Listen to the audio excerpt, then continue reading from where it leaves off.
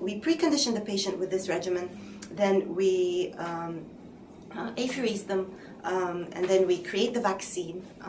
And while the vaccine is being created, they're being preconditioned with this regimen, and then we vaccinate them intradermally. And after that, we collect, at the end of study, we collect blood samples to do some immune monitoring assays.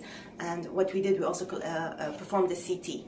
And by that, for those 6 patients, we had 2 patients who had partial response, 2 patients who had stable disease, and 2 patients who progressed.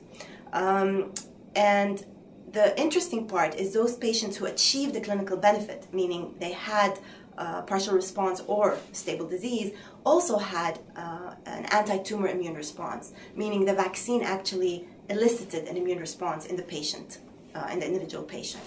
So after that, now we wanted to go into a phase 2 trial, not a phase 2, it's the second phase, I would say, of a trial. And here it was a small trial, compassionate, only to treat 3 of those patients, or patients who have progressed and still had evidence of disease in the first trial. So what we did now is we apheresed those patients.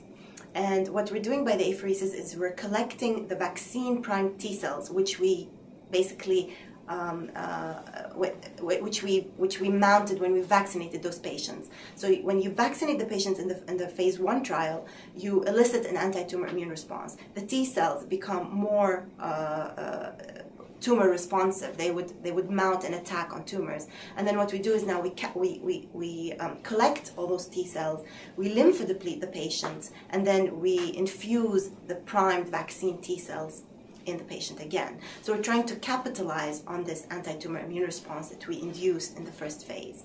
And here we treated 3 patients. 1 patient who achieved a partial response in the first study now achieved a complete response, and we were very happy with that. She was relatively a young patient, and she had an amazing quality of life at that time.